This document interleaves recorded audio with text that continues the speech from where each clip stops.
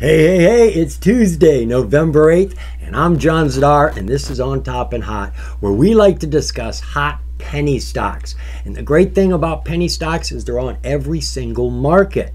Yeah, there's a ton of them on the OTC, but the problem is you got to pay to trade on the OTC. With most brokers, the major exchanges, they're absolutely free with most brokers. And I love that. Whether I'm buying 10,000 shares or just one share to bump up the price, I love not having to pay for my trades. So we can find these stocks anywhere, and we could be looking anywhere to find our penny stock deals. Now, I do a lot of research on OTC stocks because this is where most of your startup companies are at. Matter of fact, that news right there, that is news I've looked at over the last 5 or 6 days. This is hot prime news, folks. These are events. These are things the companies are involved with, not their financials or public offerings, mergers, acquisitions, deals like that. The oldest is at the top, newest is down there at the bottom. And if you take your time to go through it, I'm sure you'll find something that interests you. Now, when I'm doing my research on OTC stocks, this is where I come 100% of the time. I'm not saying it's the only site I use, but it is where I always start, the OTCmarkets.com website. For one main reason, this is updated every single day by the people I cared to update it. FINRA and the SEC.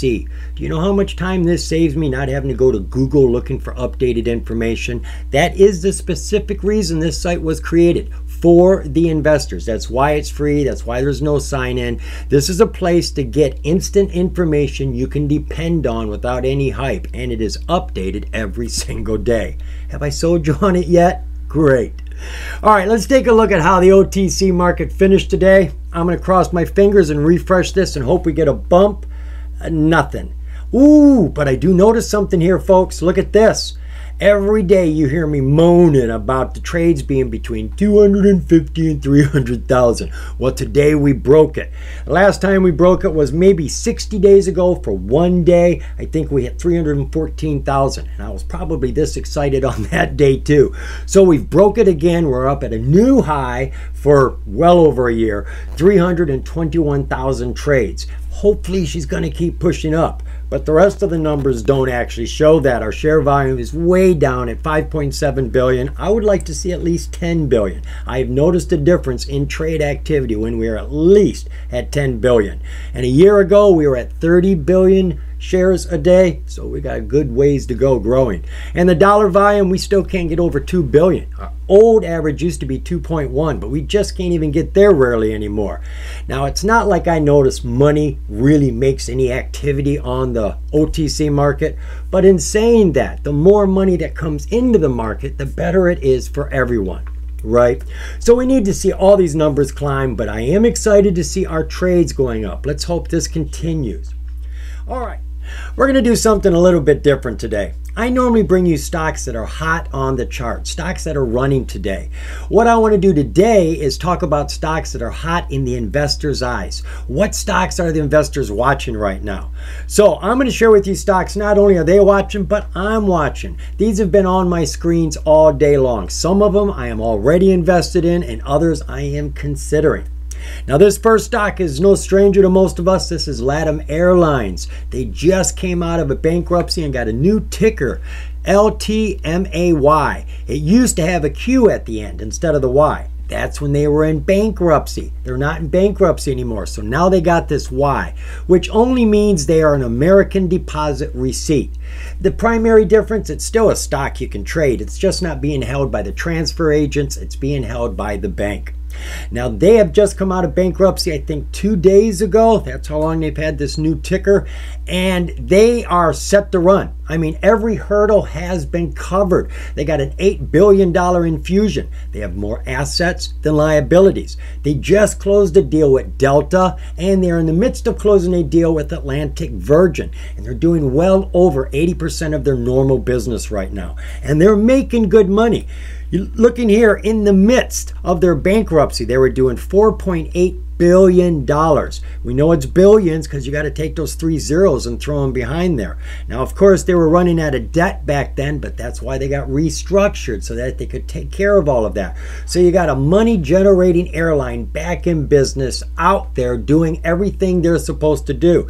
Now, this company used to be on the NASDAQ. They're probably going to get back to the NASDAQ, which is a minimum of $3. And from where we're at right now, 65 cents, that's almost 500% gains. And I know they're going to go past $3. You ready for the ride?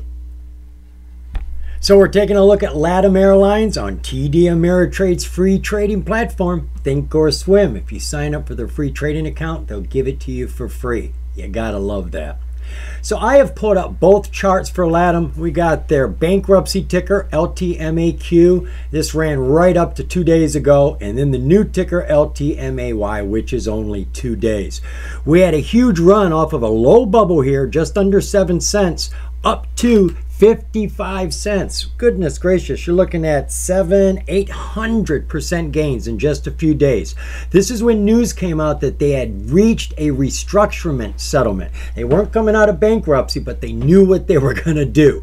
And it took a long time to get here, almost 2.5 years. Then right here is where they came out and said we're coming out of bankruptcy. And that has been running for 2 days, and it picked up right here at 42 cents 2 days ago. She ended that day at 47 cents, and then today she took off, had a nice jump quick and early, fell back, went sideways for a while until she met the 50-day SMA and is back sliding uphill. All of our technicals are looking like she wants to continue growing. What I'm primarily looking at is my PPO, my percentage price oscillator. This is a lot like the MACD, but the MACD uses the whole price. PPO uses a percentage of the price. And my ADX. This tells me about trend continuation. The trend here, is it going up or going down? Every time the trend changes, the direction of this line changes. Doesn't matter if it's up or down, just has it changed. And what I am looking for is a pattern. I put my PPO on the top and my ADX oscillator on the bottom. And when I see the lines spreading apart, the blue going up and the red going down, it is a guaranteed 100% it is climbing. So I look for that spread. It's not the only pattern that shows growth, but it's an easy one to see. And that is happening right now. Our MACD is pushing up. She's bouncing off of the top line and is over the signal line. And our RSI is hovering in the 60s. Folks, the bottom line is that this company's coming out of bankruptcy with every hurdle crossed now. They've got all the backing that they need. They're doing business and growing. The world's getting in better condition. And this is a huge company doing billions of dollars a year in business. And once they get on the NASDAQ, the big money is going to see this. So I think this has got a long ways to go. Between here and NASDAQ is $3. And it doesn't have to wait to get the NASDAQ to hit $3, does it? Heck no. It could do $20 right down here before it ever goes to the NASDAQ. Now, it was $12 3 years ago. 3 years have gone by. Inflation has hit. What's it worth now? I'll tell you, it's worth more than 65 cents, and I see it hitting $3 easily, which is a 500% gain, and that is definitely worth sitting around for.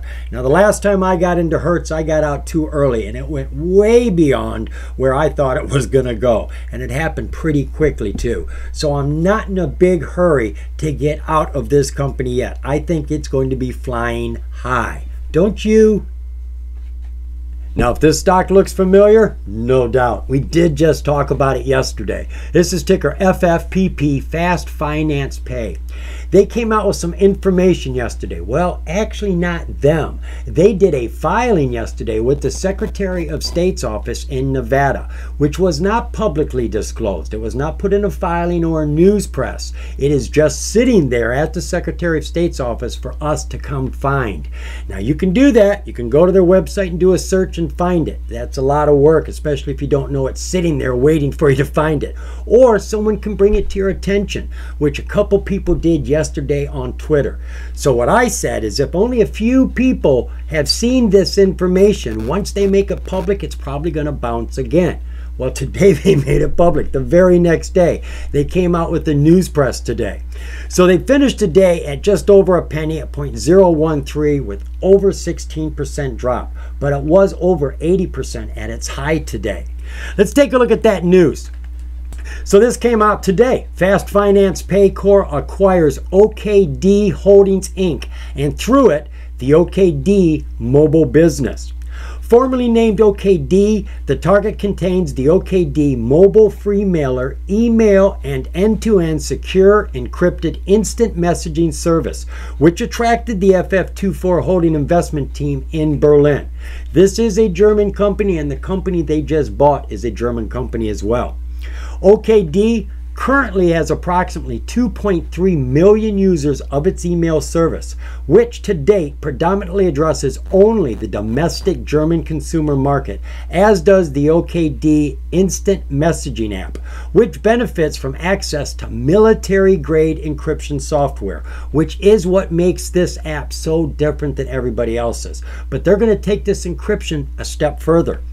OKD and FFPP are working with their software development partner to develop functionalities not yet considered standard fare in the universe of instant messaging apps, including a uniquely secure mobile cryptocurrency wallet, which facilitates not only switching between different leading crypto coins and cryptos and major fiat currencies using the app, but also to transfer cryptocurrencies from consumer to consumer between app users securely by means of something as simple as an instant messaging system.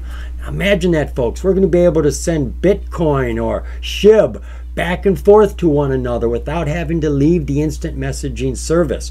That's unique. I don't know of anyone that's doing that yet. So if they can get that out there with their super encryption and really keep it all safe, this could be a hot product. This is on the cusp of something new. So let's go take a look at that chart and see what she did today and if she's going to come back. Well, deja vu. I feel like I was just here yesterday. This is ticker FFPP 6-month 4-hour chart and not a whole lot of change. High back there of almost 9 cents, a low here of 0.005. Yesterday we had a lot of volume come in with that secret piece of information. It wasn't publicly disclosed. I think probably most people saw it on Twitter like I did. And then today we had another big volume rip and the price did push up, but it has fallen back considerably. Technical show she had a hot day and a serious fall at the end of the day. It's come on right down to that 5-day, 5-minute. So yesterday is when that information came out, but there was a little bump even the day before, just a little. And yesterday she rose, getting up to her 50-day SMA, took an immediate drop at the bell and then bounced. So from open she was at about 1.5 pennies and went to almost 2.5 cents, so roughly 80% gains. She held a lot of it for about half of the day, then fell away. Hit the 50-day hard here, retested it, and lost that fight, and is way down here. I think this is right at the beginning of, this is where she fell to when the bell rang. She closed higher yesterday. And if I grab my Fibonacci, I get the feeling she's even below yesterday's 50%. I'm going to put a line here, and I'm going to go all the way up to where this surge crashed. So our 50% mark, which is where I want to see this stay, I'm going to grab our white line, is right there. And as you can see, we are well below that. 1, 2 lines down. I'm very surprised to see this, but consider this, folks. The news just came out. Now we know what's going on. It did bump just like I thought it would once more people knew about it. And of course, you had some profit takers come in here. Why not? But they've got new technology, a way for us to move money and crypto on our instant messaging system without even having to go to whoever we have to go to move money back and forth between ourselves. Can we do that easily yet? So this is going to be a big deal if they can make this work. And I think the Germans can. I think they can. I think they can. So keep your eye on FFPP. She's at a pretty decent price right now, right around that penny mark. Buy at a penny, hits 2 cents, you double your money. 3 cents, you triple your money. It just makes sense to buy a stock that has potential near the penny mark, doesn't it? All right, let's take a look at another hot stock in the investor's eyes. Now here's a stock that is just buzzing all over the internet. PLPL, Plandai Biotechnologies. Now they had a merger not too long ago they got involved with EV Hotel. This is a brand new technology. They're mixing hotels, the Internet of Things, cryptocurrency all together. They're changing the hotel experience, getting rid of the front desk. No more people there. You can pay with crypto. They have a lounge where you can trade your crypto with other people. Wouldn't that be interesting? You'll never have to touch the toilet, thermostat, or curtains again. They're all voice activated, or just use the app on your phone. You can even throw your phone up on the smart mirror. Don't get any funny ideas what you can do with that. So they've got a new technology going on here, and it's been building up heat. The price on the charts has been rising, and then today they came out with more news, and it was bad. They put a pin right in the balloon, and the price just bottomed out when this news came out. And I'm not happy about it either, because I'm invested in this company just like I am LTMAY. I like these companies. I like the potential they have, but this irks me off. I was already in. So PLPL had news come out today, but first, let's do a little bit of history catch up here. This is my Twitter account, and I have been following PLPL for a while now. November 3rd is when I really started talking about it, arguing about it actually. I had done a video on TXTM, and in their most recent financial disclosure, they state that PLPL was one of their subsidiaries. So I reported that. Well, I got a lot of slack about that. Diving deeper into it, it turns out that's not accurate information. And now I'm just trusting the disclosures, so I took a lot of heat for just believing what they told me. Now the truth of the matter is PLPL does hold some shares of TXTM, and they used to be affiliated, but not anymore, not at all. So they had this merger that they're putting together, and there's lots of other aspects to it. They have entered into a deal with Bapes World. Bapes World is a cryptocurrency NFT company. They've got their own types of NFTs that deal with apes. I don't exactly understand everything that's going on with that deal, but that is in the works. They also have a partner with CLERHP, I don't know if you're supposed to pronounce that, for the construction of their first hotel in Punta Cana in the Dominican Republic, and that's a 400-room hotel. They're making one here in the U.S. in Phoenix, Arizona. That's their very first one they are working on, and as I said, they plan on having a live cryptocurrency lounge where you can trade like horse betting or a casino, right? All these people will be around there. That is going to be an interesting situation. So they've got a lot going on right now until that news came out today, and as you can see, I was a little upset. No clue why the big drop on PPL, but that 50% drop gives me a 100% gain opportunity. I was more than happy to double down on my average, and that's what happened, folks. I seen that drop. I did not understand, and I'm going to be honest, I did not go running out to the internet to see if there was any new news, and it fell hard, and I doubled up. I bought a lot more of it, so I'm holding a nice chunk now. Then I came to discover they were doing a 1 in 100 reverse split. That's right here. That is news that came out today. As one of the details that has to be taken care of for this merger to occur, they both have to have independent financial audits, and they have to do a reverse split of 100 to 1. Now, folks, that means for every 100 shares you have, you're going to get 1 new share. So if you own 1,000 shares, you're going to end up with 10 shares. And the way they even it out is they push the price up 100 times. So right now we're at 0006. It will be at 6 cents. So your 10 shares times 6 is 60 cents. Your 1,000 shares times this price would be 60 cents. So they're going to be even for a moment. The fact of the matter is after reverse splits, people get upset because they just lost all their shares, all the potential. Yeah, they may make a little bit of money, but that's not why they had bought tens of thousands of shares just to have them taken away. So a lot of people sell out of disappointment, and once all the sellers are gone, the buyers come in because it's so low now and the company looks good. You get a nice rise. But I'm in on the wrong end, so I'm gonna have to go through this. The only good thing I can say is that they have to take care of some details here. They've got to do their audits. Audits aren't always quick. They can be, but they're not always quick. So we don't know when this reverse split is going to happen. It could be in a week, it could be in a month, it could be in 3 months. We honestly don't know. But the chart took a tumble today and it's just been sitting on the floor. Let me show you. The one thing you can say about PLPL's chart, it is volatile. This is a 6-month, 4-hour chart, and there are some huge jumps and huge drops in here. Even this big run here, in between each one of these giant peaks are humongous valleys. Big losses happening real quick. But if you could hang on to the seat of your pants, you could ride it back up again.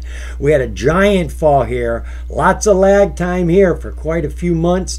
Once she got on top to the 200, she stayed up there, and there's been quite a lot of activity since the EV hotel discussion. And she's been building that momentum up, and it looked like she was ready to soar until they went and popped it and took all our hot air out of our balloon, and she is falling now like a rock to the earth, a flaming meteor. Every single one of our oscillators is pointing down right now. Doesn't look good at all. Looking at our, well, let's just come on down to that 5-day, 5-minute.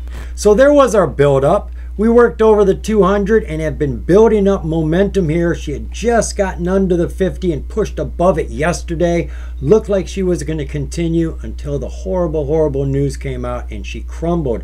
And she has hit a super duper low here of 0005. And she is currently at 0006. So this isn't a great situation, folks. I mean, honestly, there's no reason for the price to fall. I know people are upset about the reverse split, but look, if we have a reverse split here going 100 times 0006, that's not going to push the price up to anything but 6 cents. If we were to push this price up to, I don't know, say 006, that would push the price up to 60 cents. That would be a huge difference. If we could get this stock up, because the stock has potential, there's no reason to be throwing away value simply because they're going to minimize our share count. And you know what I'm hoping is that, like most companies, now that they've mentioned the reverse split, they're not going to talk about it anymore. It won't come up. It'll fall to the wayside. Not forgotten, but not thought about. And new investors are going to come around reading up about EV hotels, saying it's a great thing, and hopefully they'll start to push this price back up, because there is no just cause for it to be down here. Now, if you're not in it yet, I would wait. I hate to say it because I'm invested right now, but I would wait until after the reverse split. Let all the disappointed sellers get out and bring the price even further down. And once they've all exited, the new people can come in. The new buyers will come in and they'll start pushing this price up, because it is a new merger with a new technology here in America and abroad. And they're going to grow quick. I don't know how fast, but it is happening, and it's happening now. So I still like PLPL, even though I'm going to lose a majority of my shares. I'm not going to sell because, well, I'd be selling at a loss right now. And I know I'm going to take a loss when they do the reverse split, but I have faith that this company's got a technology and that they're going to be pushing this hard. I think the price will go up after all the detriment happens. So that's my forecast. I am going to hang on to what I've got, and if you're not in yet, you should probably wait till after the reverse split. I hate to say that, but it's the best advice I can give. The last stock we're looking at, GDSI, Global Digital Solutions. Let's chalk up to a heads up. Keep your eye on this sort of stock. This stock had good news come out today. It was big news. It was financial news, had a big number attached to it, and yet the stock fell. It didn't react the way I anticipated it to. And I don't know if there's a delay reaction or what the case is. It's got me curious. So I'm sharing it with you in case something happens, you knew about it too. So GDSI finished today at about $0.015 with almost 24% loss. She's on the pink tier and current, has a verified profile but no verified transfer agent yet. Now they tell us the company is involved with becoming a leader in the automotive and aviation technology solutions. And I'm going to take their word for that. To be honest, I didn't do any deep dive into this company. I saw the news, I watched the charts, and I scratched my head. So what was the relative volume around this company's good news today? Great. It jumped 15 times. It went from 1 million to 15 million shares. A lot of attention, but it was all negative, and I still don't get it. Share structure on this company looks like we've got between 570 to 609 million shares. So not a great float at all. Financials. Well, this is the first thing I looked at when I came over here. They have no money in the last 4 years. And quarterly, they have no money. See, I knew they had nothing going on, which is why this news should have had big effect on them. Disclosures, I'm not sure that they have anything to talk about here. They had a 10Q, which is interesting. 10Q normally means you're audited. They're on the pink tier, so that's a bit interesting. But that was, about 2 months ago. So we should have another one coming out here soon. News. Well, that's really all we got going here. This news up here only goes up to 2020, but there is one piece of news down here that came out today. Global Digital Solutions Inc. awarded $195 million in damages affirmed by the 11th Circuit Federal Court of Appeals. And there's really nothing more to say outside of that. Global Digital Solutions has announced that the 11th Circuit Court of Appeals has affirmed the lower court's ruling, awarding damages of approximately $195 million. Originally, the damages were just over $192 million, but because they've had to wait for more courts, they've gotten some interest accrued, and now they're closer to $195 million. And for a company that has no revenues coming in, no money, you would think $195 million is a big deal. And yet the stock fell almost 25%. What? Let's go take a look at that chart. Well, this is a curious chart for GDSI. We're looking at a 1 year, 1 day chart. Today, with that 25% drop, she hit her 1 year high. Sure did. She's just under 3 cents here at 0.0294. Way above anything this year. She was close to it a year ago, but since then has fallen and has been down here all this time until recently. She has changed her trend. She has pushed herself nice and evenly over the 200 without any sporadic activities and has just been climbing. And the bars are getting bigger and bigger, as is the volume. Everything really looks good. All of the technicals on the yearly are strong except for a pullback, which we really can't see on this time frame. So let's come on down to our 20-day 1 hour view. So here's our low bub over the last 20 days, 0061, and our high here is that 294, just about 3 cents. For 10 days she was flat, and she has been growing the last week. She's been picking up momentum, bounced off of that 50-day, got a good grasp on it, and pushed herself hard. And I didn't see any real catalyst to get her moving like this. Maybe there is something going on behind the scenes, maybe some tweets. But today was in your face, good news. Here's $195 million for you. Thank you very much. And the stock falls. So I don't understand what's going on here. I'm hoping there's going to be a delayed reaction. She is coming down through her 20-day SMA. Hopefully the 50-day will stop her like it did here. She did go through it 2 different times, but did end up bouncing back up. So we're going to be looking for that bounce. Looking at our 5-day, 5-minute. It's been looking great, hasn't it? She has been pushing up a little bit of rolls, working with that 50. Got a little scary here. Scared the hell out of a lot of people right there, but came back to her senses, hit that high first thing this morning, and has been falling all day long with good news. So I am confused. Everything down here looks like it's trying to hang on to this position right there, and that could be because of the 200-day SMA, which is just now coming into the picture. Now hopefully, maybe she comes down to this 200, hits it, and people grab their senses and see, hey look, this company isn't making any money at all. They have no revenues. How are they paying the bills?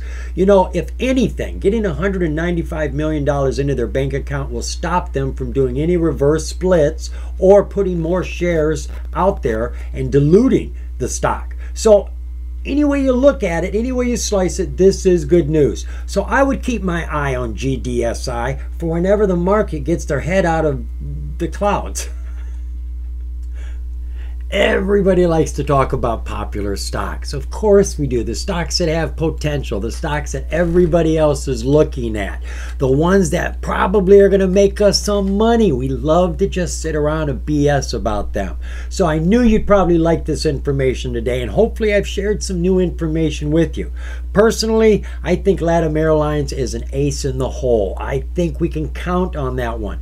I mean, you can't go bankrupt for what, another 7 years? So we got 7 years under our belt that they should be flying high. Honestly, folks, I think there's going to be an easy 500% gains in this if you haven't got patience for the long run. The long run, let's face it, it was at $12 3 years ago. This isn't a 65-cent stock. It isn't a $3 stock. It's a $12 stock before it fell, and that was 3 years ago before inflation. FFPP, I think they're going to pull a rabbit out of their hat. I'd keep my eye on that with that instant messaging stuff. And, of course, PLPL with the EV Hotel. Yeah, they're doing a reverse split and it sucks, no doubt about it. But the company isn't losing any potential. Nothing's bad has happened to the company, so everything is strong right there. And we talked about one more, GDSI. I don't know what's up there, folks. They need the money. It's going to protect the share count. Really, there's no reason for them to put any shares on the market or do a reverse split if they've got money in the bank. What they need to do is get their butt into gear and start making some money now. So, popular stocks, lots of potential. Keep your eyes on these stocks, folks. I hope you learned something from what I shared with you. If not, hey, there's a lot more TD out there to do. Remember, the more you know, the more you're going to grow. See you, folks.